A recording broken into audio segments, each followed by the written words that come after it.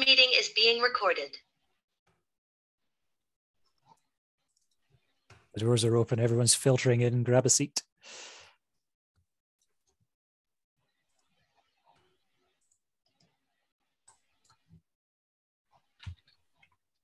Evening, everybody. We'll just give everyone a couple of minutes to settle in.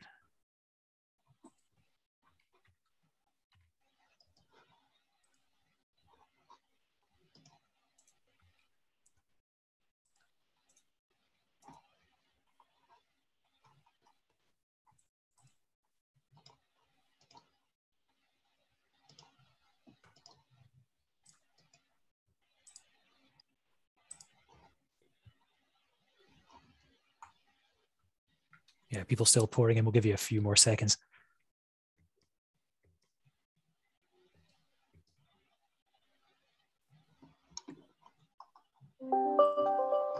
Righty, I make that 8 o'clock, so we shall begin, I reckon. Good evening, everyone. Thank you for attending the first of the 10 webinars that are being run for the FASTER project, which is adding 73 much needed DC electric vehicle chargers across the Republic of Ireland, Northern Ireland, and the west coast of Scotland. I'm Dr. Euan McTurk. I'm a consultant battery electrochemist by trade, and I'm your host for this webinar series. Joining us this evening, we have Donal Monaghan from the FASTER project, who will give an introduction to what FASTER is and the latest progress so far.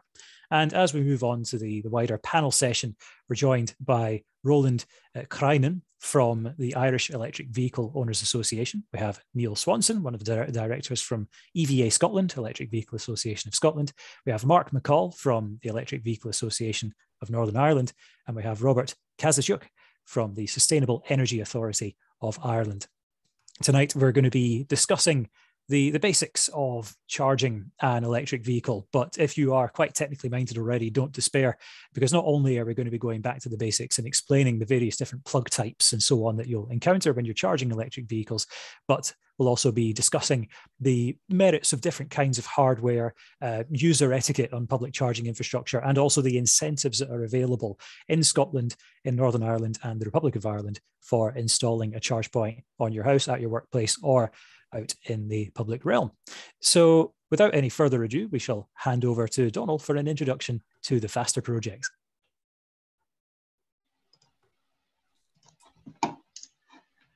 Thanks, Euan, for that introduction, and thank you to everybody for joining us this evening. As Euan mentioned, I'm going to give you a very quick overview of what the FASTER project is all about. Hopefully some of you will have some knowledge of the FASTER project at this stage and what we're hoping to achieve. But for those of you who aren't so familiar with us, hopefully the next few slides will give you a better indication of who we are and what we're doing. So as Euan said, my name is Donal Monaghan, and I'm the project officer for the FASTER project with Southwest College, and I'm based in Enniskillen, County Fermanagh in Northern Ireland. So the FASTER project is a joint initiative across Western Scotland, Ireland, the Republic of Ireland border counties, and Northern Ireland. And there's a shared ambition to transition to low carbon transport systems. The project has been awarded 6.4 million funding from the European Union under the Interreg 5A programme, which is managed by the special EU programmes body, SEUPB. There are 7 programme partners, and they include East Border Region Limited, Southwest College, Ulster University, Louth County Council and Dundalk IT in the Republic of Ireland, and University of Strathclyde and Hightrans in Scotland. We also have 14 local authorities as associate partners, as well as Sligo Institute of Technology and SEAI. As Euan also mentioned, the project partnership will install and deliver 73 rapid charging points across the programme region, and those will be 50 kilowatts plus. And currently the project is scheduled to be completed by May of 2023. However, an application to extend the project deadline to December 23 is currently awaiting approval from the project funder. So where are we at the moment? Well, in Scotland, we have selected a number of sites across the region, and site assessments have been completed. And our partners at Hightrans have recently launched the public tender exercise to procure the charging infrastructure for Scotland. And that public tender exercise is now live on the official journal of the European Union and will close on the 2nd of May. In the Republic of Ireland and Northern Ireland, site selection and assessment works have been completed. The Republic of Ireland sites have been approved by the Project Review Group and the Department of Transport. The Northern Ireland sites are currently going forward to the Department for Infrastructure and the Project Review Group for approval. Donald, just a quick pause, Donald. You're a lot of folk not able to see the slides at the moment. I don't know if you've moved on or it's not showing properly. Apologies.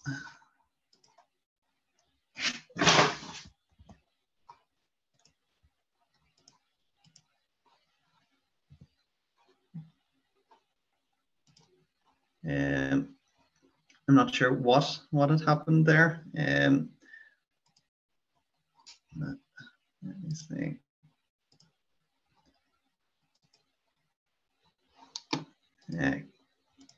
Can you see those now? Yeah, there we go. Okay. So apologies for that, guys. As I was saying, the tender exercise is live in Scotland. There's currently also a market soundings exercise underway in the Republic of Ireland, and that's led by Louth County Council, and that will determine the procurement for the Republic of Ireland. Sites will feature a mix of single and double units, and so there will be sort of a mini hub approach. And we will also facilitate AC charging at each of the sites.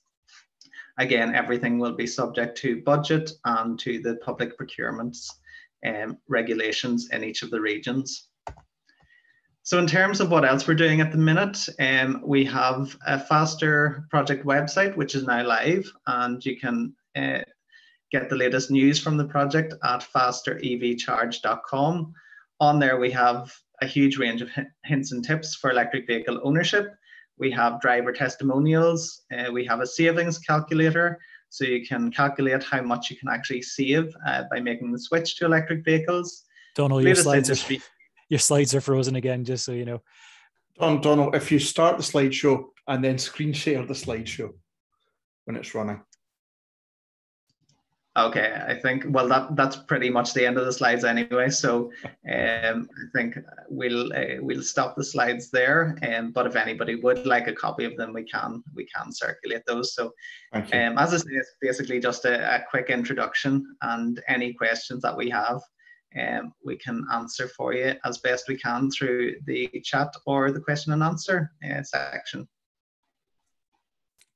Thank you, Donald. Now we do have a quick poll to start off the panel session this evening. We're keen to find out a bit more about you, the audience, and what's brought you here this evening. So I believe that we have a question that's basically, you know, how experienced are you in electric vehicles? Are you on the market for one? Are you looking to kind of dip your toes in the water? Or are you a veteran EV driver? Donald, do you have the poll ready to upload, please? There we go. So we'll give you a few seconds to answer that one. Just as I say, because we're curious to see how experienced you are, or if this is, yeah, we do have some novices in here as well. That's good, because yeah, we will be covering, as I said, some of the basics this evening, as well as the more advanced stuff. So there'll be something for everyone. Looks like a pretty good spread, actually. Yeah, I mean, it was obviously edging towards good solid knowledge, which is good, but there's definitely a lot of newbies, which is not surprising, because we are seeing record increase in electric vehicle uptake. Certainly within the UK at the end of 2021, 1 in 4 vehicles that were sold was pure electric, which is absolutely incredible, and we're seeing roughly kind of 100% increases year on year. I believe that the situation in the Republic of Ireland is broadly similar as well. We're starting to see this real upswell in demand, and that's being reflected here. So great stuff. We shall end that poll now so that you can, there we go, we'll share the results for you so you can see for yourselves. There we go. Is that on screen for everyone? Can you see the results there? Good. Excellent. So yeah, actually a very good cross section of audience here this evening. Fantastic. So on that note, we'll go straight back to basics. But before we do, I should point out that we do have obviously the chat function, but we've also got the Q&A section. So if you have any questions for the panelists this evening, do type them in the Q&A section, and there will be a prize for the best question is asked this evening. So we have some Faster branded goodies. There's a battery bank for charging your mobile phone. There's a hoodie, reusable coffee mug, and quite fittingly, quite on trend, some Faster branded hand sanitizer, given everything we've been through. So yeah, if you fancy getting yourself some Faster merch, get asking, get involved. Don't be afraid to ask any questions. And as I said, there'll be a prize for the best one. So kicking off on the guide to electric vehicle charging, I have numerous props with me this evening. It does feel like I'm in a branch of Dixon's because I've got that many cables next to me. But dear panelists, what is this essential piece of kit that we have here for charging your electric vehicle? Tell us more about it's the beautiful granny charger, right? It is indeed. Yeah. No, we can't call it that. That's terrible. Terrible. So that a mode 2 charger. Mode 2 just means it's got the electronics for controlling the charge somewhere in line on the cable. In fact, if Euan holds up the box again. Sure, yeah. Yeah, we have the... Oh, I'm deliberately making you do that, sorry. That's all right, there we go. So that's the box standard UK plug, the BS1633 plug on the end of it. That's something to let you charge occasionally where there isn't other infrastructure. Absolutely. So very handy for holiday destinations, and hence the name, going around your granny's, because she doesn't have a home charge point. The other end, of course, is the EV plug that goes into your car. But we were discussing earlier that there's merits and disadvantages to the granny cable in terms of only to be used as a backup, really. In terms of consistent use of the granny cable rather than getting a proper charge point, what's the thoughts on that one? Well, the big challenge is that plug and socket arrangement isn't intended to be used for long term. So if you take something like a large battery Tesla or a Jaguar with the better part of 100 kilowatt hours of battery, you're going to be plugged in for 2 days drawing about 10 amps. The socket isn't designed to take that. It is going to wear and age, and eventually the contacts will go high resistance and you'll be looking at a serious fire risk. It's not going to happen occasionally, but regular use, a huge problem. Some chargers like the Nissan one come with a little device called a thermistor in the plug, where if it senses it's getting hot, it shuts it down. That helps, but you still have the problem that it will get very hot. Anyone who's used one on a regular basis, pulled it out the wall and discovered that the prongs in the plug are actually too hot to touch will know exactly what we're talking about. Mm-hmm. Absolutely. Now, there are some Mode 2 cables that have some kind of party pieces. You have interchangeable plugs at the wall end of them. Does anyone on the panel want to run through some of those? I do actually have a convenient prop here. We do have one option if you're heading off camping or something like at your campsite. So when would you encounter some? I mean, it's rare that you would encounter this for EV charging, but when typically would you encounter the likes of the blue Commando or the red Commando? Oh, no one's jumping in. It's going to be campsites. You're still a spotlight, so I guess that's maybe why.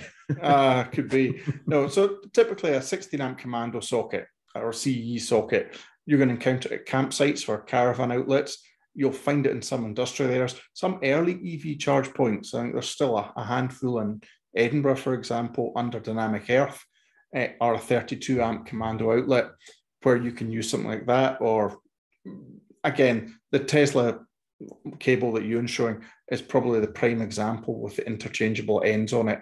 There are other aftermarket devices. Probably the most notable is the Juice Booster 2, which does exactly the same thing.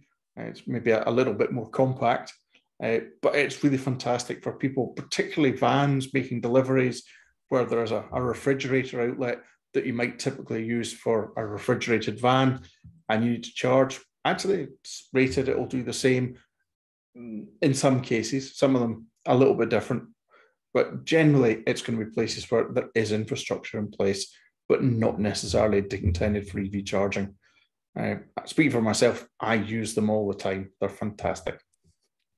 That's interesting, because that makes you probably quite a rare example. I was going to say, Mark and Roland, in terms of your experiences and the members of your EV owners associations, how often is it that someone will use anything other than your full-on electric vehicle type 2, which we'll come on to in a minute, or the 3-pin plug? How often is it that you would find someone using the likes of this blue commando on the end of a Mode 2 cable? Seems to be increasingly rare.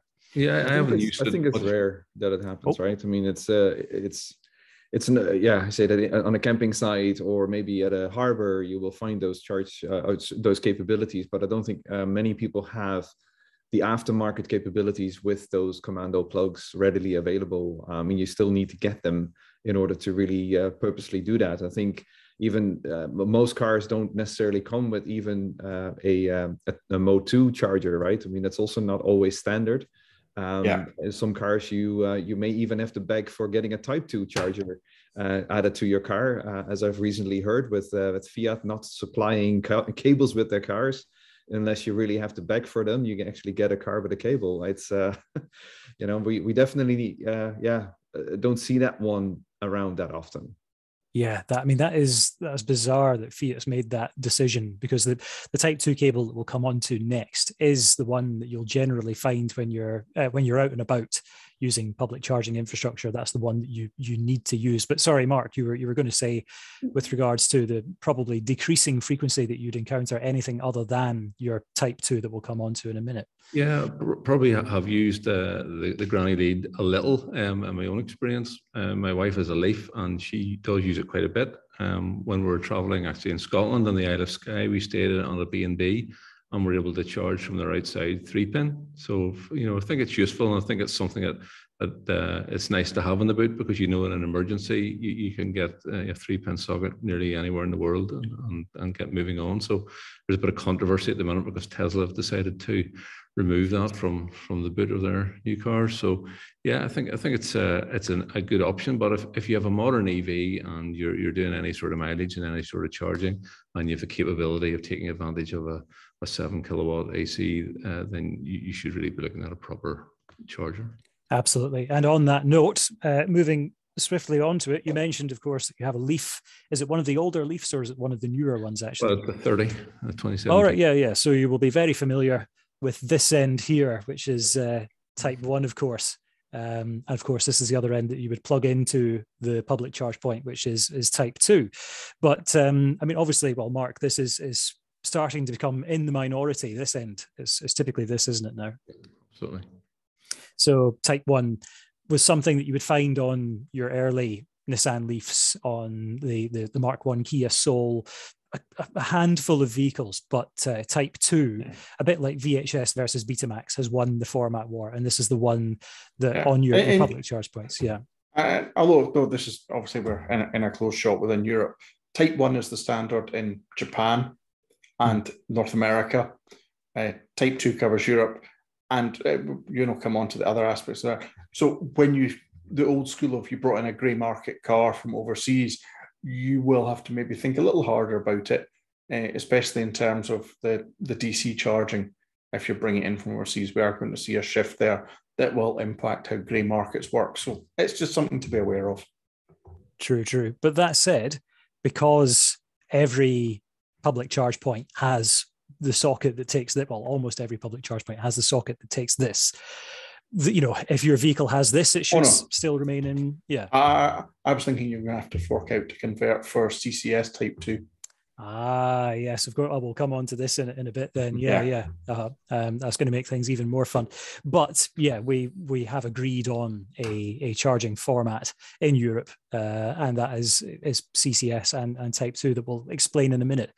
But yeah, in terms of the Type 1 and the Type 2 that we've just seen there, when it comes to a home charge point that would go on the side of your the wall, next to the driveway and so on. You've obviously got two options, don't you? So you can either have one that's tethered, which has a plug on a cable that you would then just plug into the car, or a socket that you would take that cable that I just showed there, plug one end into the charge point and one into the car.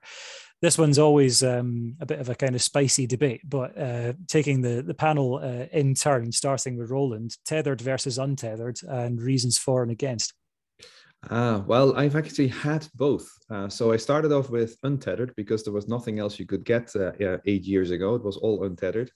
And then when I had the opportunity to actually upgrade my charge points, I went for tethered capability. Reason being is because every time I was coming home, I didn't want to have to open the boot, take the cable out, put it into the wall, and basically in the morning do the same routine in the reverse. Whereas with the tethered cable, you can just roll back the cable and hang it back up, and you never have to open your boot. Especially if your boot is full, you come back from shopping, or you're going on a trip and you forgot that the cable was either still has to go back in the boot because you're still connected to the car, or it's in the boot and you actually filled it up and you realize you have to take it out.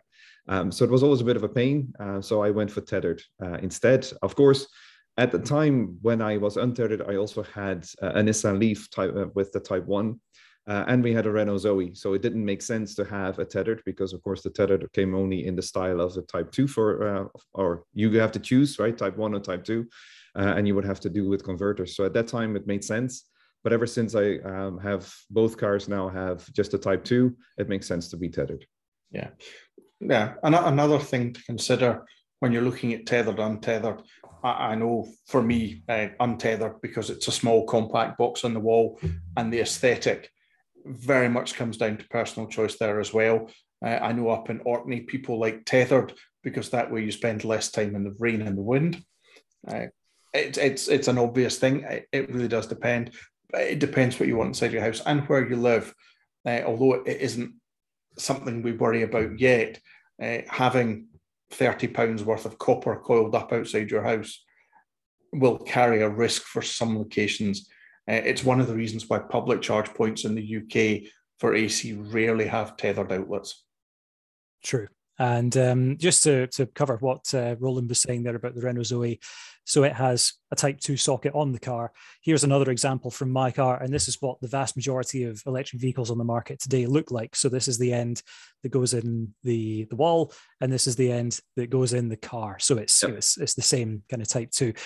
That's why the likes of Tesla's destination charge points are a tethered Type 2, even the ones that are also compatible with other electric vehicles. But it's unusual, I would say, in the Republic of Ireland as well as in Britain as well, to find tethered public charge points, isn't it? It tends to be a socket that you would plug this end into, because whether it's this or the Type 1 that you saw earlier, you've always got this end of the cable with your car. Worth pointing out that if you hold those two up again. Oh, yeah. Sorry, you've got to stop putting stuff down. I know. Sorry, I've got so many things. You just let him do the exercise there. I know. I feel bad. He's only a mile from me. So one of the things there, you'll notice that if Euan pushes those two together, they mysteriously sort of don't go together properly. Mm-hmm. They're actually carefully designed so that you can't plug them and daisy chain them together to extend it.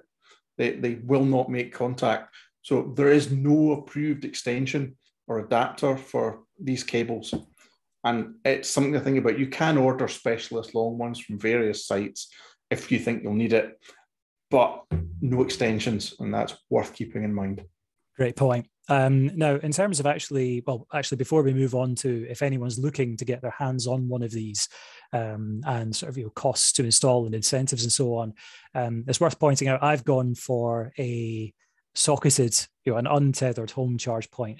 It's all I've ever had over the years, but it's also because, as you will have seen from those cables, I have one car that has a Type 2 plug on it, socket on it, and another one that has a Type 1 socket. So it just means I can use the cable from either car without having to get an electrician to change the cable on the charge point every time I need it. But my charge point has an app that allows me to do various things with the charge point, including locking a bring your own cable like that in place permanently until I tell it via the app to unlock. So if you have, if you decide to go for a socketed charge point, but then decide that you'd rather have a cable permanently in it. There are some charge points that can do that, and you can just lock a cable in permanently. So obviously, now that you're enthused about the idea of getting a home charge point for your electric vehicle, if you don't have one already, we should discuss any incentives that are available for installing these. So Robert, you've been waiting very patiently, thank you, to tell us all about the incentives that are available in the Republic of Ireland if you're looking to install a home charge point.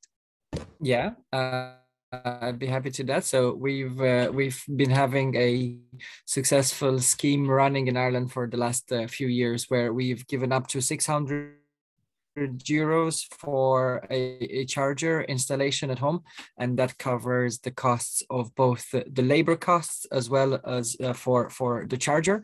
There's one particular difference that we've noticed over the years with the UK model, in that a person in Ireland is allowed to buy their own charger and then call the electrician to.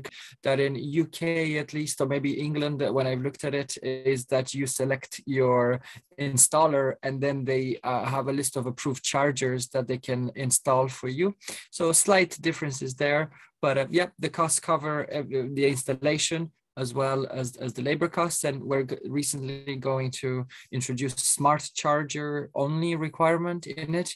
I know, again, the UK has done a lot of great work in this in terms of helping it move it forward. So we're slowly going to introduce that as well, and maybe in time even reduce it to chargers that are capable to vehicle to grid. But that's for maybe a different topic. So at a high level, that's our scheme. It's successful, and yeah, we're probably gonna keep running it for some time. Yeah. Superb. Couple of quick points, good points that you raised there. So the grant, is there a kind of maximum percentage of the overall cost that covers, or if it was, say, 600 euros all in, would it cover that full amount then? Yeah, very good point. Yeah, so it's 100% up to 600 and 600 thereafter. So if your costs are below 600, you tend to get the full amount, and maybe there's questions about whether that's the most efficient way of doing it, but that's how we've done it and until now. Just to point out, the average cost of installation plus the charger that we've seen over the last 3 years or 4 years in Ireland is around 1,200 euros, 1,300 euros for it. So the 600 euro goes towards half of the costs, but I'm not sure if in the UK that's similar or maybe slightly different. So that's what we've seen in Ireland. Yeah. Thank you. Yeah, that's good feedback. Good to know. And in terms of vehicle to grid, this is something I've been looking into a fair bit recently, but have there been any trials through SEAI actually of vehicle to grid yet? Or is that something that's, you're just kind of keeping an eye on but hasn't been actively deployed in the Republic of Ireland yet? Yeah, it's a good question. There's been one project on the west coast of Ireland, Dingle, with some rural communities that are at the end of the electricity grid, and it often has issues with electricity. So it's been a very basic trial in terms of just simply trying to feed electricity back to the grid. But in terms of a fully operational and thought out business model, I think the UK definitely has done more in the space than Ireland has done, but we're certainly looking to do this more. And as of actually the last week, the government has published its EV infrastructure strategy for Ireland, which puts a focus on vehicle to grid as well. So we hope these trials will become more frequent as we go along. Yeah.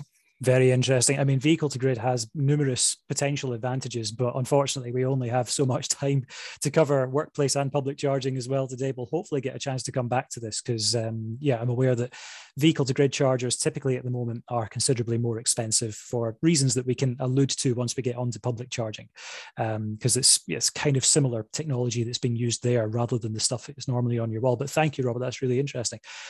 So in terms of the situation in Northern Ireland, then, Mark, what's the latest incentives that are available for anyone wanting a home charge point? Well, it's pretty much the same as the rest of the UK, Euan. It's changed lately. It's now 75%, 350 quid, but you have to be in a flat or in rented accommodation now. So that's a change. I think the government views that home charging is going pretty well. It's one of the areas maybe that doesn't need as much help as it did. I still think rapid charging is something that they believe they need help with, and also home charging for people without off-street parking in particular still needs help as well. So hence that the fact that someone who lives in a flat can still get some. In Northern Ireland, we're told that around a third of homes do not have off-street parking, and that increases to over 60% in Belfast apparently. So. It's a big issue, you know, and if someone with a driveway can charge off peak, we don't have agile tariffs in Northern Ireland, so our cheapest night rates are about 10, 11, 12p at the minute. But if you compare that to a commercial rapid charging rate somewhere in the 40s maybe at the minute, it's going to seriously disadvantage someone who doesn't have a driveway. So that's certainly an area that needs to be looked at, and hopefully will be in the future. True, and that's a good point. So the £200 or £350 per socket for residential apartment blocks and for rented accommodation, that used to be applicable to kind of leafy suburbia where you own the house outright and you were just sticking it on the side of your house, didn't it? Yes. And that is now shifted away from the low-hanging fruit to the more difficult to electrify options. That's quite a shrewd move. That said, in Scotland we've got some additional incentives, don't we, Neil? We have had, and it's just typing answers to someone in the background. Sorry. No worries. The incentives are obviously frozen. We're exactly the same position as Mark in terms of the domestic charging. It's really down to people in flats and rented properties. We expect Transport Scotland to announce. We're in the middle of local elections, obviously, so everything's in purdah, no announcements for what's coming. But we're hopeful that we'll see some additional support coming through again for normal home installations. I don't know what level it might be at, and certainly we expect to see the support continued in line with OZEV, so we'll expect some additional funding there. There is work going on as well for the on-street charging. I know we have at least one person attending who's got a lot of experience with the on-street charging work that's being done. He can join in the chat and tell people about it if he wants. If he wants to own up, I'm not going to name him. So there is stuff coming, but again, at the moment, it's a little bit awkward. We've got a 4-week wait before we really hear any more. True. So hopefully we'll be able to provide an update at the next webinar, actually, to be able to confirm what the actual grants are when they're confirmed. Robert, you have your hand raised. We'll quickly take you before we move on to the next bit. And it's just such a simple oversight. But obviously, when I thought of a home, I thought of a house, not necessarily a home, but home means both houses and flats. And like as the other panelists have pointed out, Ireland is about to launch an apartment charging scheme, as we call it. But it really is focused at what we call multi-unit dwellings, so mixed housing complexes, be it flats or houses, where the requirement is for the electricity to come from the shared energy connection. We've identified a split incentive issue there with regards to the owner management companies and the residents, and the infrastructure costs of getting the building ready to have a central connection for providing electricity to the cars is important and difficult to achieve without support. So as probably is happening in the UK, where we're shifting towards more apartment and more difficult to reach places, but we're also going a step further. Rather than providing the cost just for the charger, we're working to develop standards with the electric suppliers around how the connection in the apartment buildings can be managed so that it's better suited. And one innovation we've tried to come up with in Ireland is that the regulators are going to allow a completely license-based model for connections within apartment buildings that are purely dedicated for that purpose. So it's effectively try to bring in the idea of public charging, but to a restricted group of residents, where the private sector is encouraged as much as possible to try and operate these schemes in multi-unit dwellings, because it's a difficult area. Yeah. Superb. That's great to hear as well. So actually, in summary then, if you are in rented accommodation or in a residential apartment block in Northern Ireland or Scotland, that's where the funding is shifting to now. In the Republic of Ireland, even if you own your house outright and it's that kind of leafy suburbia I described previously, the funding still applies to you. But there's also this new scheme being launched to help people without their own sort of driveway and so on. That's great to hear. So yeah, good to see that this is actually being tackled in terms of kind of social equality, so that you're not priced out in terms of the commercial electricity tariffs you'd be paying versus your residential kind of off-peak overnight and so on that you can use to charge your car at home. That's awesome. Moving on, another place, of course, that you can charge your car is at your workplace. So in terms of the typical charging infrastructure that you would find at a workplace, Roland, do you want to kind of run through what most of your members will typically use when they go to work then? So there's luckily in Ireland quite a number of businesses that are now also providing charge point infrastructure for their employees. I work for a company that has, after many months of lobbying at the company to get charge point infrastructure placed. Typically, they are like 7 kilowatt-hour charge point units, untethered, and of course, as a result, of course, the Type 2 and the Type 1 cables can plug into them. Because of course a lot of people also drive Nissan Leafs, the earlier models, so of course it supplies for all. And I see now more and more companies coming in with their own charge point infrastructure to help with that. Also because it addresses a big portion of sustainability that a lot of companies are looking at now as well as part of the key initiatives. And of course with employees, getting electric cars, you'll see that indeed those companies are supporting the employees to go electric and having the EV charging point infrastructure. For some cases, it's very simple, just a charge point, nothing fancy about it. And in some cases, it's with swipe cards and smart load balancing capabilities to manage the grid supply for the buildings, et cetera. But typically, you'll find, 7 kilowatt units there at the businesses. So just when you mentioned load balancing, because that's something that some of the people who are new to charging infrastructure might not know, but that's where if you had, say, 3 of those 7 kilowatt sockets with a 14 kilowatt maximum grid supply, you could plug in all 3 cars and it wouldn't draw 21 kilowatts and trip it. It would share the 14 kilowatts between all 3 sockets and kind of juggle the electrons accordingly. But you can do that on a much bigger scale as well, obviously, can't you? You can have tens upon tens of sockets. So yeah, unless, well, Mark or Neil, I think that's probably a fair analysis of workplace charging from all of our members, actually, very comprehensive. So I suppose we should get to the juicy bit, which is if you have a workplace that you would like to get to install charging infrastructure, what incentives are there? We'll go for Northern Ireland first. We'll go for Mark. What have we got for workplace charging incentives? I think it's pretty similar to home again, Euan. £350 per socket. I think it's up to 40 sockets in the UK. So if you're a company with 2 sites, you could have 20 sites in each, or 20 sockets in each, £350 each socket. I believe that's the same in Scotland as well, Neil. It is, yeah. So the workplace charging scheme is brilliant. It's 75% or £350, 40 sockets per applicant, and so spread across however many sites you want. There are some rules that go with it as well. They're not to be used by customers at the premises. I'm aware that isn't necessarily followed through by many businesses. Visitors are probably acceptable because they're there as part of work, and they don't need to be free. As we've seen earlier, you may be asked to pay for it, which is only reasonable. There are some other things coming where we might see companies encouraged to actually install the infrastructure, and if they can make it publicly available on somebody else's network, we are going to see that coming too. It's more of a commercial incentive.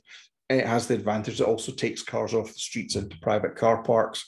There's some really good examples. I think you've seen the likes of Vulcan in Oslo which is a fantastic way of dealing with this. So there are lots of little bits of crossover where you can actually improve the environment more generally and make it more, or improve the amenity around towns if you have large pieces of off-street parking. Yeah, it's broadly the same. Yeah, excellent. And yeah, are there any additional Scottish incentives within the workplace side of things then that kind of top that up even more then? There are, but it's vague. Yeah, again, we'll know more in the near future. What'll be interesting as well is if those charge points have to be added to the public-facing Charge Place Scotland network as part of the incentives. It looks like it might not be. They won't be. Yeah, a lot of places there's simply not going to be access for people to come in and have a look. So it will be up to the workplace to decide what they do. Obviously, down the road from us in Edinburgh, there's workplace charging that's public domain, just along from Bob's house, strangely enough. But not everywhere is liable to do that. Hopefully, they'll learn and change their mind. Yeah. And of course, Robert, if you're in the Republic of Ireland and you're looking to install charging infrastructure for the workplace, what incentives do we have there? Yeah, slightly different at the moment in Ireland, and I'm actually thinking of trying to explore more how it's being done elsewhere. So maybe even I might get in touch with yourself, Mark and Neil, to find out about the workplace charging solutions where you are. But in Ireland, we have something called the Accelerated Capital Allowances Program, which effectively allows you to get tax breaks. If you pay corporation tax, you get tax breaks on everything to do with the purchase of an electrical vehicle, as well as the associated electrical vehicle charging infrastructure. So that's a nice relief. It's not maybe as big as some of the other ones where it's per charger basis, but it's still something. I suppose it does rule out anyone who doesn't pay corporation tax, and maybe in terms of thinking about equity, as you mentioned before, maybe there is a need for a workplace charging scheme similar to the one in the UK here. So something to think further about. Yeah. Definitely. Thank you, Robert. Well, moving on, we've also got, of course, public charging infrastructure when you're out and about. And one of the biggest differences you'll see is AC versus DC. So I suppose it would be worthwhile explaining the technical difference between the two. And I know that everyone on the panel right now is going to be like, oh, I know this one, me. But I'll pick Mark to explain the difference between AC and DC in terms of how that electricity gets into your car. Thanks for that.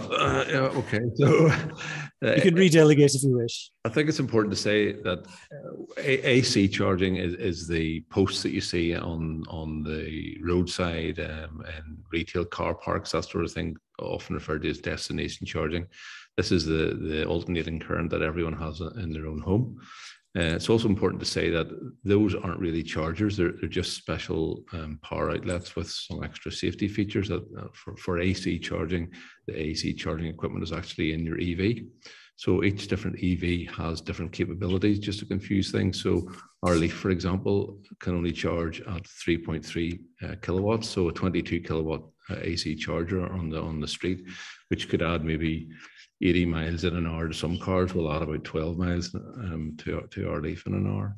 So that's AC. DC charging then, probably mostly referred to as rapid charging in the UK or fast charging in Ireland, is the direct current that goes straight into the battery of the car. Again, your car has different capabilities. So some cars will be able to take maybe 50 kilowatts. Other cars will be able to take 300 kilowatts. So there's a bit of learning involved probably, but hopefully that sums up the basics of it. Absolutely. Thank you. Yeah, I don't know if you saw my eyes pop when you mentioned it was only a 3.3 kilowatt onboard charger in your Leaf. Just for clarification, the vast majority of new electric cars these days are minimum 7 kilowatts, typically 11 kilowatts. And if you're lucky, it might even be 22, but that's quite rare. They'll hoover up electrons very quickly.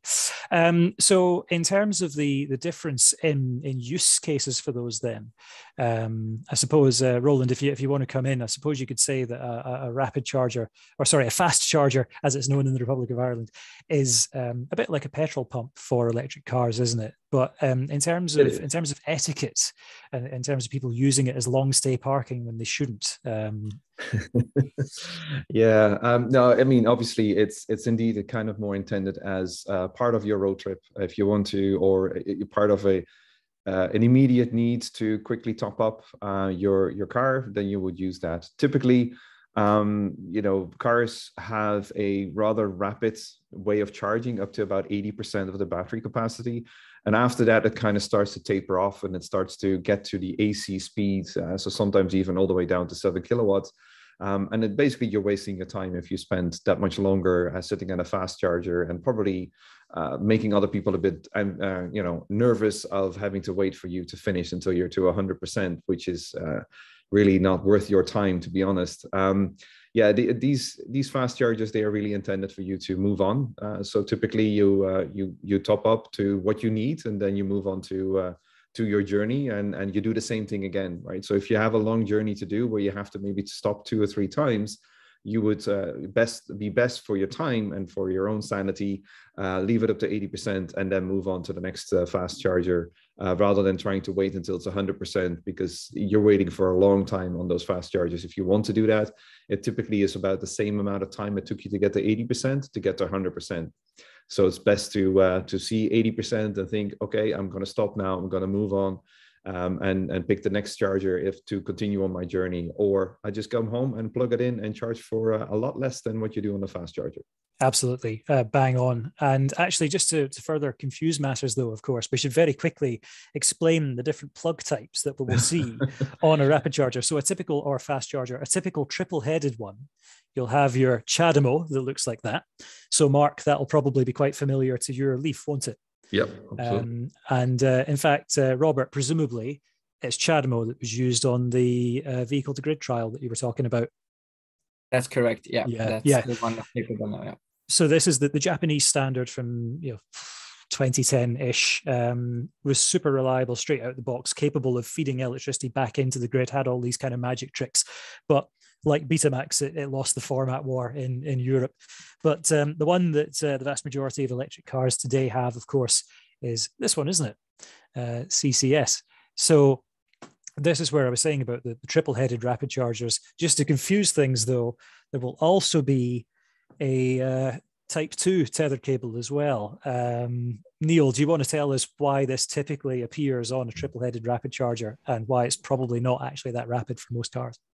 Well, it's only going to work at that sort of speed. I think the Zoe, Q-Motor Zoes, are about the only vehicle that isn't a bus or a truck that can use that AC outlet at that speed.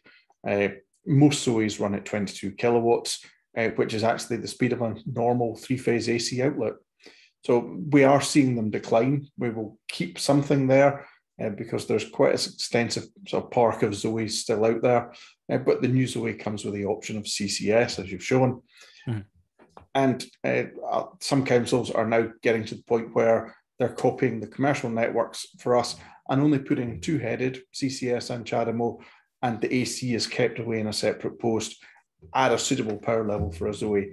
I think one of the questions we were asking, why aren't you supporting the Q-Motor Zoes in Scotland? And the answer was because there's 63 of them. Fair enough. Yeah, exactly. They very much lost the format war. They kind of skewed off and did their own thing. And whilst it was VHS versus Betamax, I think Renault was doing Laserdisc or something like that, and it just completely fell by the wayside.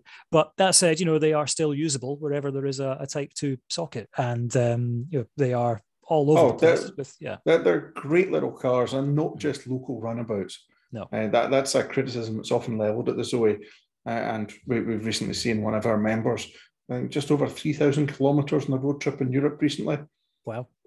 And good innings. They are quite capable. You just have to be thoughtful in how you approach it. True.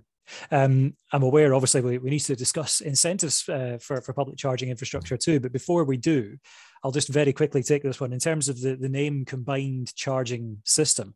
So here we have Type 2, of course. This might look, CCS combined charging system, might look a bit similar. You'll see that the Type 2 has various different AC pins in it, which aren't on here.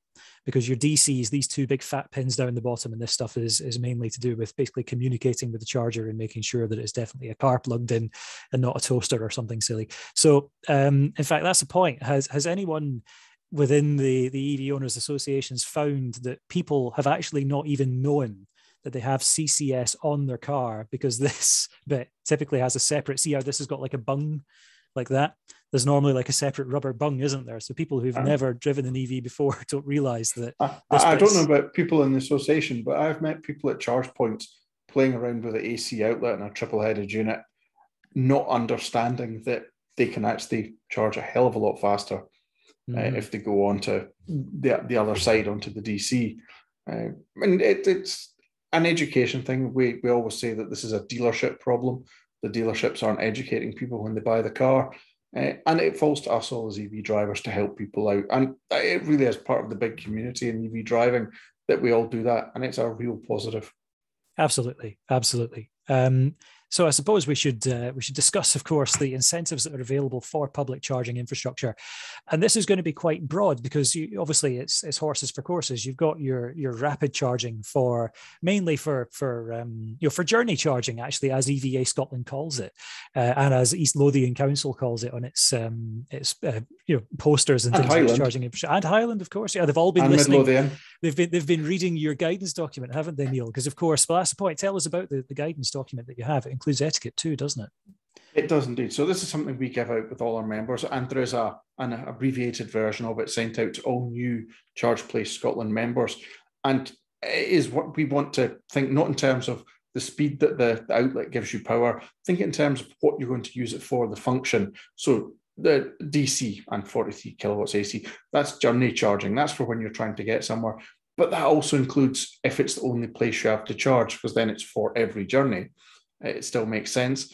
Destination charging, generally slower. It's when you're arriving somewhere, doing something. I'm just ignoring home charging, it's purely public domain, and tying the name to the function rather than the speed. I know we have a question sitting open there from Marcus about the names, and actually it comes down to the same thing. You give it the name that explains what people do with it and encourage proper use, just with that sort of little behavioural nudge through the name. Absolutely, spot on. What we'll do then is we'll head across to Mark to discuss the various different incentives that are available in Northern Ireland for public EV charging infrastructure, whether it's rapid or whether it's like on-streets residential. And then, of course, we'll head back to yourself, Neil, to talk about all of the extra wee Scottish dustings that we can put on top of that. But Mark, tell us what's available for anyone who's looking to install this.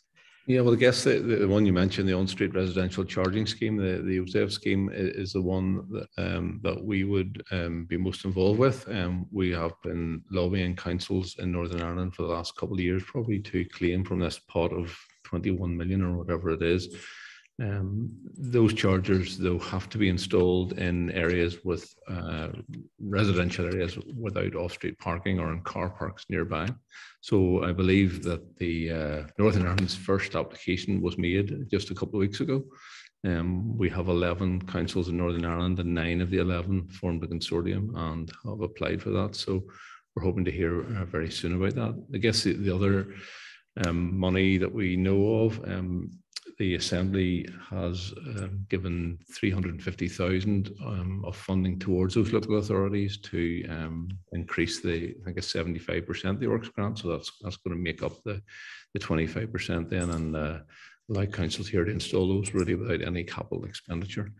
And the other money that we know about is, of course, the Faster project that was hosting us today. I think almost $250,000 in Northern Ireland went to fund these sort of 24 chargers, or maybe Donald can tell us how many it's going to be, but it's looking like around 24, I think, in Northern Ireland. So apart from that, there isn't much going on in Northern Ireland. I have to say that we, as a group, it's been our sort of laser focus for the last couple of years, 18 months, to work on our local assembly here, and we look to Scotland with envious eyes.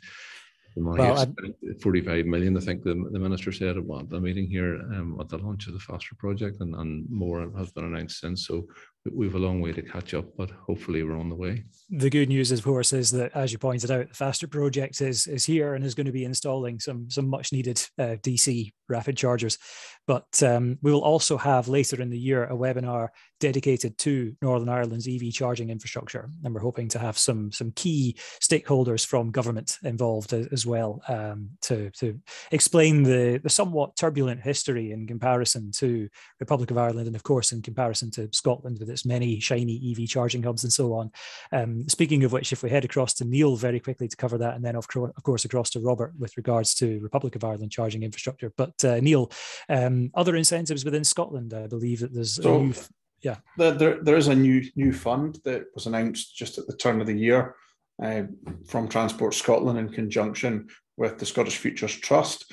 We're still waiting to see how that will take shape, but it's going to basically be working as a public-private partnership with local authorities and commercial organisations, bringing a bit more in the way of charging and larger scale investment. There are a couple of comments I know that we've got in the questions there about reliability and management, and this will in part address some of that. It does vary.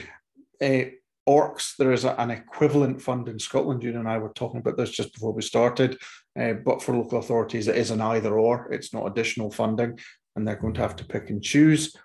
There may be additional funds coming. We're waiting to get an update on that on the back of some of the funding that's been announced from Westminster. So we may see a little bit more coming our way. What we're not touching there is what we are seeing is that the commercial networks are making the investment and rolling out the infrastructure. The public funding has been great, particularly in Scotland. It's got us to a surprisingly good place. But it's always worth remembering that was a seed fund. That's to get the network up running, get people driving EVs, and create an environment for commercial operators to come in and take over. And we are certainly in the central belt and on the trunk roads starting to see that become the way forward. And it's going to be an interesting few years as we go through.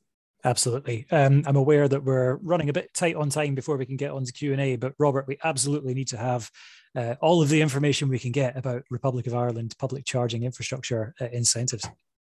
Yeah, no, happy to share it as well. So broadly speaking, the government's launched its strategy in the last 2 weeks, and they've set out a plan of how we're going to tackle this going forward.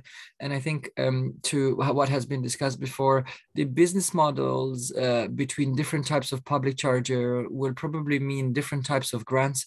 So the government is trying to move towards different grant types for different types of chargers. So we have en route, which is the one on the highways, like the one with maybe the FASTER project and a really high speed or even more high power speed chargers, where the private sector is probably going to lead most of it.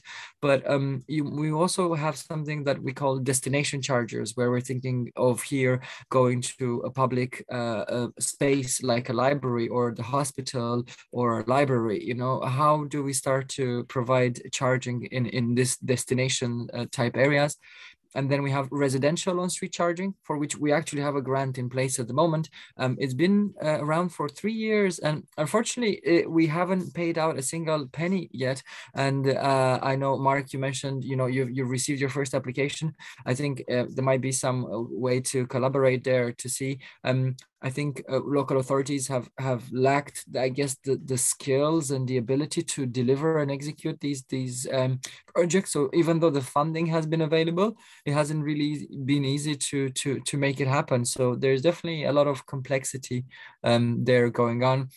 And then we hear local authorities here talking about charging hubs within the city for people that can't afford to don't have a parking space, or local authorities don't think there is enough I guess, space on the streets to accommodate on-street charging. So we have this idea of charging hubs. So the public charging sphere is branching out. And I think what we'll start to see is more targeted grants depending on the type of charging that we'll see. So I hope that's a good background. Yeah.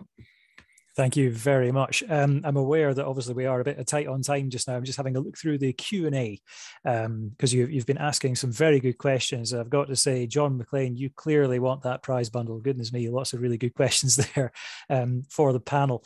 I see that actually the panelists have been very kindly working their way through some of these questions already. There was a really good one about lamppost charging. The ability to integrate charge points into the actual lamppost column itself and then run off of the lighting supply. What's the status of that in Scotland, Northern Ireland and Republic of Ireland? Shall we start with the Republic of Ireland, please? Roland and Robert, any information on that? So I guess just from a developments we've seen in Dún Laoghaire, for example, we've seen some projects going on with public charge points being placed into lamppost areas. It's a bit here and there. We would like to see more of that because it definitely is something that will be very attractive, particularly in cities where we have, of course, a lot of lampposts and an opportunity to really leverage that type of network to bring charge point infrastructure there. It's been trialed here and there, but it's not necessarily something that we see a lot of county councils picking up as mainstream projects. A lot of it is still kind of, we're trying this out to kind of pilot here and there, but we'd like to see our county councils moving away from actual pilots, but actually start implementing those technologies which are widely available. And as for, oh yes, sir, go on. I was just going to say, it's something that I've been working quite closely with for the last few months to try and implement. Just to mention some of the challenges that we have to overcome is in terms of regulation, putting in a meter within the lamppost is currently not allowed in Ireland. So that's something we have to change, obviously. Some of the cables running underneath our streets, there's not that many records of what even thickness they are and what capacity they have to do. So sometimes you might have to physically dig the road to find out the cable size. And that's another thing to overcome. And also Ireland, in a lot of cases, has the lamppost nearer to further away from the side of the road rather than nearer to the road. So once you start factoring in all of these things, local authorities and other experts have been telling me, look, it might be even cheaper, more cost effective to do a charging hub than it is to dig up the road, add street furniture and try to deal with a massive legacy issue. It might be fresh to start. It might be good to start afresh, like you do in, I don't know, software sometimes, right? Trying to deal with a legacy piece of code might be too complicated. So lots of nuances there, I think, a little bit. True. Neil, you've already answered for Scotland in the chat, saying about how we've moved all of our lampposts to the wrong side of the pavement, basically, so it would become a trip hazard. If it was up against the curb, it would be fine. Down in England, a lot of them are curbside, so it's okay. Again, fully aware that there have been many good questions asked here. There's a few of the panelists who've requested to be able to answer some live. There's a very good one here. Actually, there's a couple as well that I'll say will be answered in future webinars. There was a good one about Charge Place Scotland. We will have a dedicated webinar on Scotland's charging infrastructure, so we will absolutely be covering that. Please do tune in later in the year. We'll post the dates later on. There was another good one. Neil, you wanted to take this one from Mark Johnson. In the panel's opinion, what's the best format for paying for public chargers, and also what's the best way for dealing with hogging issues? So in terms of paying, a lot of people become very keen on the idea of what they call ad hoc payments, paying with a contactless card. And for a lot of private users, that's fine. But private users are not the only people who are going to be out there on this network. And a lot of fleets, a lot of business managers, taxis, where they need some sort of accountancy and management. So the RFID is really handy for them. The future is actually probably in plug and charge, where the actual communication between the car and the charge point in the back office is all managed invisibly. You'll just rock up, plug in, and it'll all, hopefully by magic, work in the background. There are other options with apps, but at the end of the day, it's what works for you as an individual. There is no one answer that's right for everyone. So it needs to be a mix of all of the above. In terms of hogging, a lot of you were very familiar with our view on that. You pay the price per kilowatt hour for the energy, and then you pay per minute after you hit the limit of time you should be on that device. This is something that it's not intended to be punitive. It's a behavioural nudge. We recommend about £1 a minute with a short grace period. And we've seen that kick in. It has made a difference in terms of reducing hogging. One of the other questions that sort of related to it that was tucked in down at the bottom was the argument between private and public charging. Do we have any idea how that balances out? The answer is no, not really. But where we've seen tariffs brought in certain areas, we've seen the usage just drop away very, very quickly. It's come back as people use it more. But that initial drop away is an indication of people who've realized it's now cheaper to charge at home, which frees the asset up for people to use it who desperately need it. I'm thinking taxi drivers, businesses with vans out and about. That actually kind of covers right at the end Jerry Layden's question about, do we have a picture of demand between public versus home charging? And as you say, as charging tariffs are being introduced, we're seeing more people charging at home. I personally reckon I do about 90% of my charging at home, and that includes my cross-country road trips and so on. Does the panel generally agree that that's a fairly accurate figure for people who do have access to home charging anyway? Definitely. Yeah. I'm aware, obviously, there have been lots of good questions. I want to try and give an answer to most of them. There's one of them, I have to take this as an electrochemist. Neil Elliott, really good question. What will happen to all the batteries at the end of life? Will they be landfilled? Absolutely not. The latest cell chemistries that we've got in electric vehicle batteries are easily on for hundreds of thousands of miles before they eventually degrade to what would be called end of life in an electric vehicle, which is actually still 70% of its original capacity. But if that battery could do 200 or 300 miles, 400 or 500 kilometers when it was new, then 70% of that is still very, very usable. So if you do decide to retire it, once it's very old and out of warranty and things, it ends up going into energy storage systems, either at domestic scale or grid scale, before being fully recycled using one of an increasingly efficient number of recycling techniques that's being developed by over 100 groups and businesses around the world, including the Relib project down in Birmingham and Leicester, who are doing some incredible stuff on recycling. I actually have an episode of my humble little YouTube channel, Pluglife Television, that covers battery recycling. So hopefully, I'm aware that this is off topic, but hopefully that's provided an answer to what's a very good question. They will not go into landfill because the materials are in them are simply too valuable to waste. They get fully recycled. And in fact, battery recycling companies and research groups are saying the biggest bottleneck they have is getting their hands on enough dead batteries because they're all still going strong. So in terms of, Donald, you said you wanted to ask another question that's, it's a bit left field of what we're talking about today, but it is a good one from Jack A. McBurty. So I have concerns about being blind and unable to hear the cars. If the sound is optional, it'll make life more difficult for blind and visually impaired people. I want to know how we can be ensure that we'll be protected. Incidentally, the Nissan Leaf has a very distinctive pedestrian warning noise at low speed. And my party pieces, even in a busy city centre, I can pick out one that's behind me at least 100 meters away, because you can hear that distinct noise. But Donald, you wanted to take this one.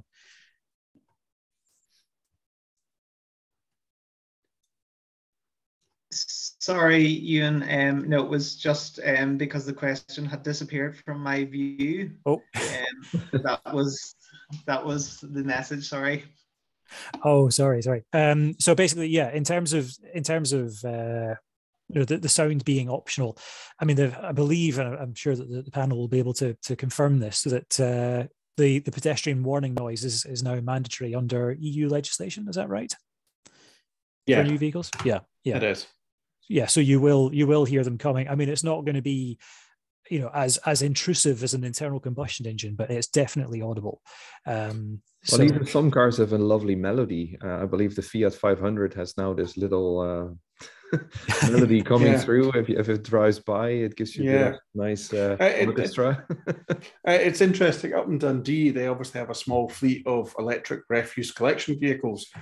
And one of the criteria that they had imposed on them by their health and safety team at the council was these beautiful silent refuse collection vehicles must make at least half the noise of a diesel lorry so that people know they're coming.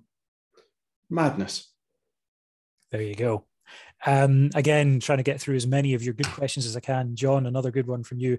Has undercar inductive charging died a death? And I see that Andrew McGinley has also been watching Fully Charged, because you've mentioned the Jaguar I-Pace taxis in Oslo that are using some quite substantial fast/rapid charging inductive charging pads. It seems to be working very well. But I'd be intrigued, Robert, if you're still there. We seem to have lost video. Gone. Oh, has he gone? Oh no, it must be technical difficulties. Roland, in that case, do you know if there's any trials within the Republic of Ireland for? Not that I'm aware of. I think the challenge with inductive charging is not only the supply of being able to do that on the grounds and on the streets. It's also the cars need to be retrofitted to be able to handle that. And that technology itself, of course, is also expensive to retrofit that on the car. But yeah, I'm not aware of any trials currently happening in Ireland, to be honest. Yeah, that's fair enough. I don't think there's any. Actually, there is one in Scotland, actually, I can tell you about, at Heriot-Watt University. So they have a wireless inductive trial with one of their fleet vehicles, but it is, again, just like with the Oslo trial, retrofitted vehicles that are specific to that, that particular kind of niche. There's not really been that standard developed, but where they have been developed by a particular company, they are getting increasingly good. That said, it's probably going to be niche operations like taxi ranks. Absolutely, we'll yeah. Although that's we'll see also for buses. There's liable to be inductive charging with buses where it's not practical to fit in things like pantograph charging. You've seen the images of the inductive charging ferry across in Norway. It charges up in the megawatt scale. Yeah, it can be done, but it's a very much the niche case. Otherwise, you are just throwing money at something that isn't necessarily a problem otherwise. Mm-hmm. A very quick one for Mark from D. Lowry. Are there any rapid chargers actually available in Northern Ireland? That is a good question because it's been an incredibly painful point, but there is good news on that front, I believe. Yeah, so we have 17. I think the Department for Transport figures, which include rapid chargers that are in dealerships, for example. There's a Nissan dealership in Belfast that has their own rapid charger. If you count all those, there's around 20 or 21 in Northern Ireland. So Donald's extra 24, 25 are going to double what we have. There are 2 or 3 other projects that are live at the moment. We're talking to another firm who's going to make an announcement hopefully in the next week or two, which we'll be able to share with more good news. So yeah, all these things are coming. It's not quick enough for any of us, but we are going the right direction. I think the biggest challenge ahead for Northern Ireland is the grid capacity issues we're seeing and grid connection fees. But we're working hard to try and push things forward.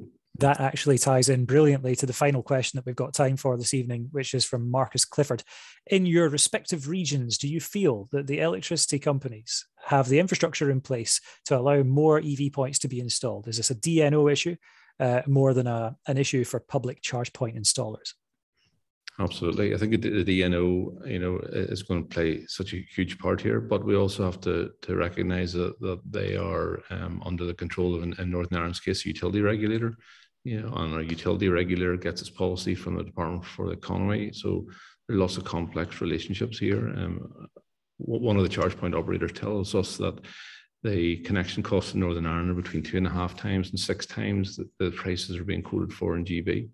And I think Ofgem's going to reduce the cost of connection charges in the spring of 23 as well. So the gulf's going to be even wider. So it's really a policy piece for Northern Ireland to get our DNO to allow them to make the investment that we need. Neil, in terms of the Scotland situation. Yeah, in Scotland and the UK generally, Ofgem has encouraged the DNOs to sweat the assets for the last 20 years. Which means that there is relatively little reserve capacity in the networks. So how you utilise that and access that becomes a bit more challenging. It's not impossible, but a lot of it will come down to things like smart charging. We didn't really touch on that beyond we have smart charging points earlier, but we are going to see a lot more in the way of possibly time of use tariffs and dynamic load control out on the networks to enable it. When you look at companies like GridServe and the rollout of their electric forecourts, I don't know, I've not visited Braintree yet. Have you been, Euan? I have, yeah, it's a beast. It is. So Braintree, yes, it's got solar panels on the roof. They're there for show. The real tell on it is the big battery pack in the back corner, which cuts their grid connection costs down because they're basically using that as a peak lopper for the charging infrastructure. They're also capturing the solar generation that they have down the road. So I think we will start seeing in certain areas, that type of model creeping in. I know in Dundee, obviously, at Queen Street, there's Queen Street? Princess Street. Princess Street. Yeah. One or the other. Has a similar thing on a smaller scale, but still achieving the same thing. And again, it reduces the peak demand you have in the network. The interesting thing for Princess Street was that although they put in, I think it's 6 journey chargers up there, they're actually not seeing anywhere near the capacity that's available. It's even when it's busy and full time, it's underutilized because at different points in the charging curve, you're seeing a relatively flat demand. So it'll be interesting to see how the charging companies roll it out and how the DNOs will react to that. I know the DNOs like to take what's your installed capacity, that's your demand. Actually, that isn't necessary. The charging companies can manage that expectation. Before we go on to Roland for your answer for the Republic of Ireland in that situation, I'm aware that obviously we're into extra time, so if anyone does need to drop off, no worries at all. We will not be offended, and we thank you greatly for joining us this evening. Of course, there is the slight issue, well, the small matter of the prize draw. There have been some excellent questions here. I've got to say, purely for the level of technical discussion that has generated, Marcus, I reckon you are the winner of tonight's Faster merch prize bundle. So Marcus Clifford, if you could please send a little message to the Faster Project host with your email address, we'll get that sent out to you ASAP. But Roland, how do you feel the DNO situation is in the Republic of Ireland for supporting public charging infrastructure?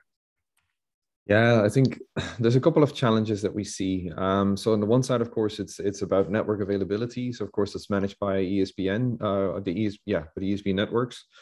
We see cases where even Tesla units have been hooked up, but they can't be activated because the ESPN is not ready yet to get them all hooked up. So they sometimes stand there for months, not being able to be commissioned because it's not being hooked up to the grid.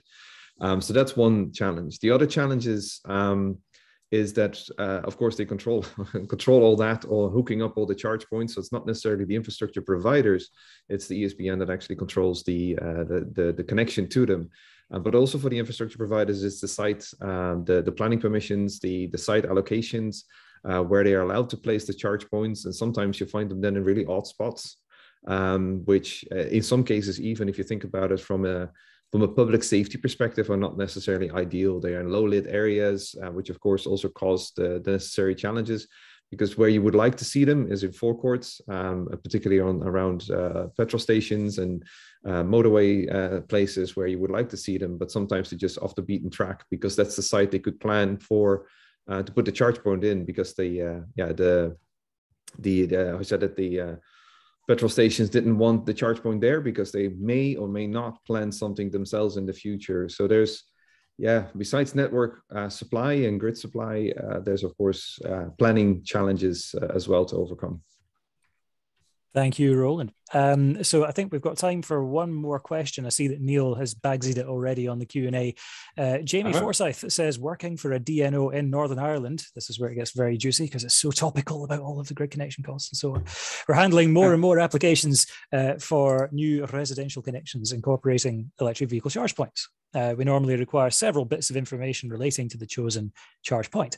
Are home chargers going to become DC, or are they going to remain the standard 7 kilowatt AC as so many people are trying to future-proof their connections? Mark, you actually jumped on that before me, so on you go. Yeah, well, I would say that 7 kilowatt home charging is sufficient for 99.9% of people. 22 kilowatts available if you have 3-phase or need to get 3-phase. Even with 2 EVs in our house, 7 kilowatt charger's fine, so that would be my opinion. Yeah, and it's, what do you actually need? If you want DC home charging, you're almost certainly going to be looking at vehicle to grid, in which case you're looking at spending rather more money. I know there's a lot of talk about AC vehicle to grid, using the vehicle's onboard systems to drive AC back into the grid. There are a lot of bridges to cross in that one. Yes, it's technically possible, and DNOs are likely to look for vehicle manufacturers to provide certification on things like harmonics, stability of the output. it's extremely unlikely that vehicle manufacturers want to engage in that game. So DC it at the home will be vehicle to grid for most people. But again, the benefits, the cost benefits of it remain to be seen. Home energy storage is more likely to be useful and more common. So yeah, AC usually 7 kilowatts, because it will be controlled. Whether we agree or not, it will end up becoming a requirement to achieve lower cost energy to have it controlled. So you've got that balancing in the grid where you'll get that demand side response at times, or scheduling to match. There's not going to be wind till 2 in the morning, so everybody just stay off until the hurricane hits and all the turbines spin up. And that is going to be something that, as users, it'll be there to make our lives less expensive for driving, and obviously for heating the house as we electrify heat. Slightly off topic, I know. So it is, I think, almost certain to remain AC. Absolutely, yeah. Unless you're driving like a bin lorry or a double-decker bus back home and parking it on your driveway, you're not going to be going to DC, unless, as you mentioned, vehicle to grid, which does actually, I'd mentioned earlier when Robert had mentioned vehicle to grid, that it does somewhat rely on public charging styles of technology. So, for example, Mark, your Nissan Leaf and mine can use the CHAdeMO connection to do vehicle to grid if it has the right kind of vehicle to grid charger. But that's thousands of pounds worth of equipment as opposed to hundreds of pounds in the case of AC, an AC charge point. Because, the DC, the CHAdeMO and CCS, these DC chargers, the actual unit itself, the charge air, is the thing that converts AC electricity to DC. It's the one that's doing, it's basically an off-board charger, whereas with a charge point, your AC stuff, it's the car's onboard charge air that's doing that kind of magic. So that cost is built into the vehicle. And as Neil alluded to, yes, there's been theories, there's been rumors that there'll be bi-directional onboard chargers included in some vehicles soon. The closest we've had so far is the likes of the Hyundai Ioniq 5, Kia EV6, and the Honda E have 3-pin domestic outlets. So if the vehicle is switched off, if the traction battery is not engaged in drive mode, then you can power, in the case of the Hyundai and the Kia, up to 3 kilowatts worth of, so basically you could boil a kettle, you could run a lawnmower, you could do all sorts via these power points. Brilliant cars for camping, incidentally. Or just for having on the driveway when you're doing the gardening. Anyway, I'm aware that obviously we've run way past the time, yet at least 80%, I reckon, of you are still on, which just shows the level of interest that there is. And again, thank you so much to all of our panelists for joining us this evening. And for providing such incredible advice. A quick heads up, the next webinar is going to be the Wednesday, the 25th of May, at the same time, 8 p.m. We're going to be covering not only the latest from the FASTER projects, but we'll be looking at the basics of electric vehicles. So for the almost half of you who are fairly new to EVs, what do you need to know? What options are there out there? Are they just little runabouts? No, they're not. Let's find out what's available for you. And we'll have some very talented EV dealers and so on there. The second half of the webinar, we'll be looking at how to plan a summer EV staycation road trip. And we're lucky enough to be joined by Melanie Shufflebotham from ZapMap and Mike Gill from What's Up, who are definitely veterans when it comes to route planning and so on with the fantastic apps that they have available. So we look forward to seeing you there. The FASTER team will share the link to that soon. We'll hopefully get a little list up of the webinars that they have coming up later in the year. As I said, there'll be one for Scotland's charging infrastructure, one for Northern Ireland's charging infrastructure, and one for Republic of Ireland as well. So all of those really good questions that you had, those really technical questions, we can really get stuck into them. That's going to be the point of those webinars. And we'll also look into how green are EVs. Was it Neil? I think it was Neil earlier off the top of my head, had that really good question about what happens to the batteries. So yeah, we'll be covering that in more detail as well. Looking at EV fleets as well. If you're looking to decarbonize your fleet, there'll be a webinar there. There's loads that we're going to have, some of which will be, obviously quite accessible to people who are new to EVs, and some of which we're aware there's some very techie people amongst you. We're going to get fired straight into the nitty-gritty. Thank you so much for joining us and have a great night. Thank you.